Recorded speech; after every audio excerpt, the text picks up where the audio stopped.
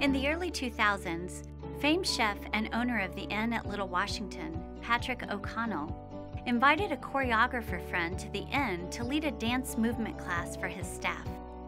O'Connell reported that this class had a lasting impact on the fluidity of their movements for years to come. Award-winning chef Thomas Keller also arranged a similar class for his staff at Per Se in New York City.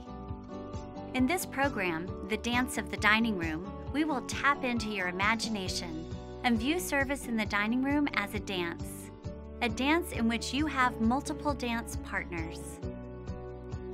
We will review the sequence of service for dinner service in a full-service dining room, reminding staff of the importance of awareness of their body movements, personal space, how to take action with grace and elegance, and the importance of consistently following the sequence of service, the dance, all while understanding how communication fuels the dance.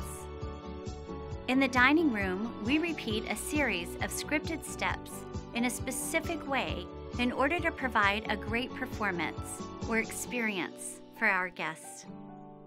Now, let's talk training.